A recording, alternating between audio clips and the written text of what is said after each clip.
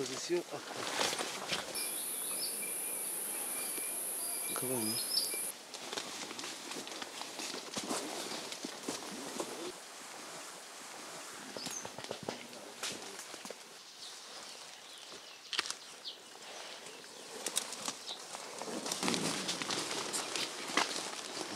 No worries, it's gonna catch.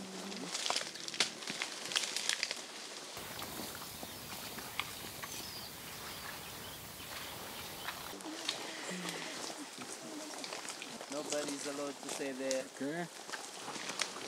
Come. Bamwe nibakwegera ruguru ugirayo.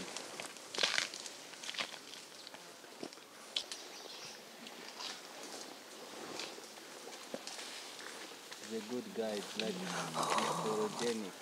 Wow, you see?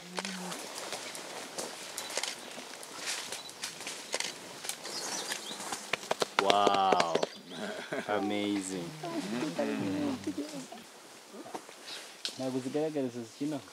Turakomeza imbere zose zayisanga.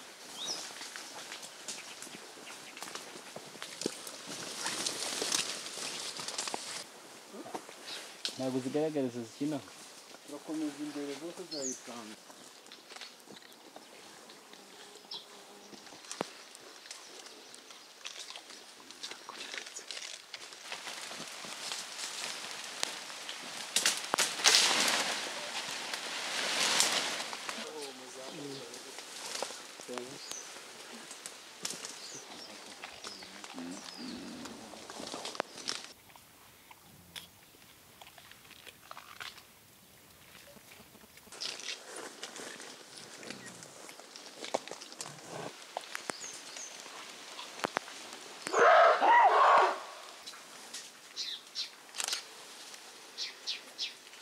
It's amazing.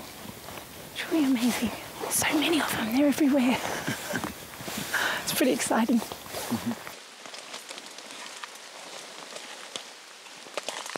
To be honest, it's a lot of money for me. And I only will be able to do this once in my life. But looking at the fact that I will have this memory for all my life. I mean, yeah, you wouldn't.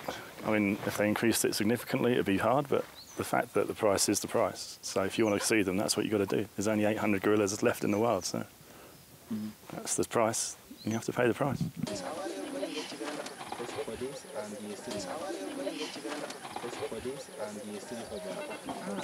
You just need one, it's 4,000. If you want two, it's 7. Uretse iki gitari ko bamuhaye 50.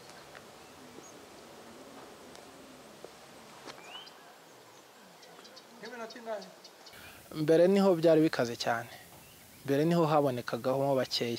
Percentage ntabwo nshobora kuvuga ngo iyi percentage kubera ko bigabanuka ntabwo nari ndi mu marogezi ya hano nari ndiho nkorera ahandi kuko ho haba hari abakiriya bacu bwite mu gihugu ariko kuri iyo percentage uvuze ya hano ntabwo nahita mbivuga nk'ubizi.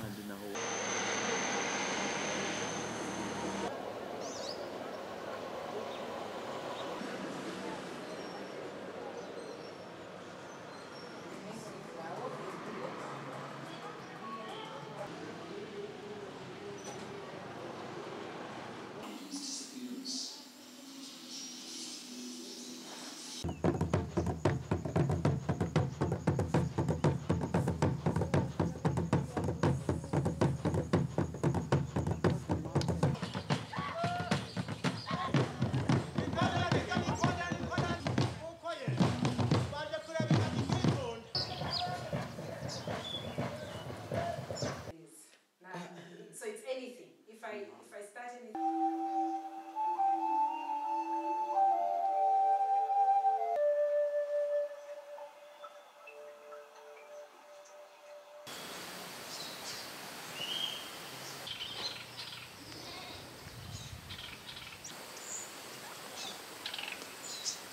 We haven't felt the sudden impact of maybe we are yet to see. We haven't felt because the kind of niche market that I have are not very sensitive, but what they are sensitive about is it value for money? And I think the question we should be asking, is it really value for money? And this is what we are asking RDB, and that is what they are working towards. But right now, in terms of our numbers, we have not seen a sudden negative impact on the gorilla permit increase.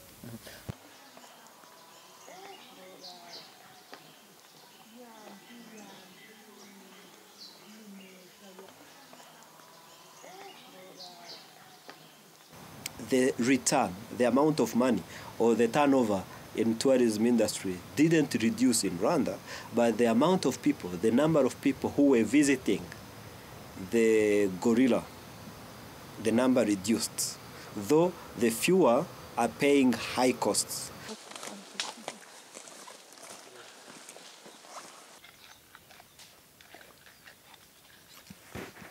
But if the price goes up, the same consumer can think, oh, why can't I go in other country, find the same? So the question is, does the person, by going there, receive the same satisfaction as the person was in Rwanda?